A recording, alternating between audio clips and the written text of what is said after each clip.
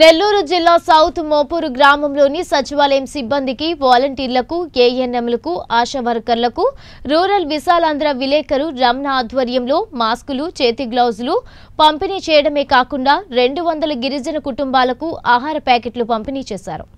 Corona virus ప్రభావం వల్ల కూలి పని చేసుకుంటేనే పూట గడవని గిరిజనులకు సేవ చేయాలనే ఉద్దేశంతో గ్రామంలోని ప్రదీప్ కుమార్, రవికుమార్, కూరపాటి సుధాకర్ భట్ట ఇతర దాతల సహకారంతో ఈ సేవా కార్యక్రమం ప్రారంభించారు।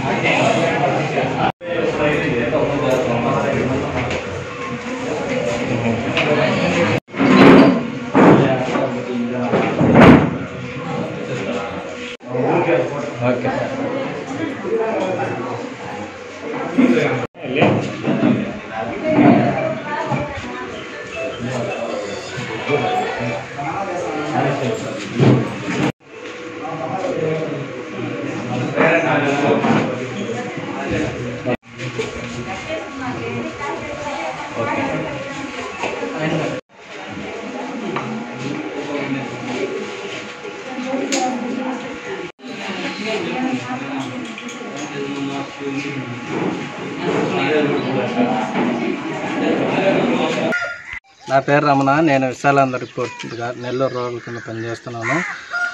మా నెల్లూరు రూరల్ సౌత్ మోపూర్ గ్రామంలోని గిరిజన కాలనీలో 200 కుటుంబాల ఆహార పదార్థాలు విశాలాంధ్ర సంస్థ ద్వారా పేదవారికి అందజేశాను।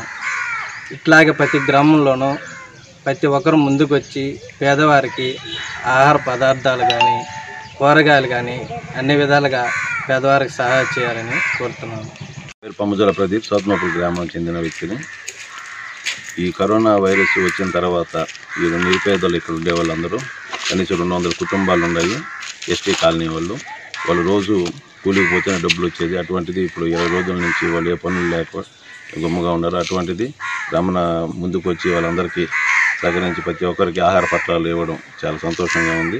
అందుకని విశాలాంధ్ర వాళ్ళకి నా తరఫున ధన్యవాదాలు।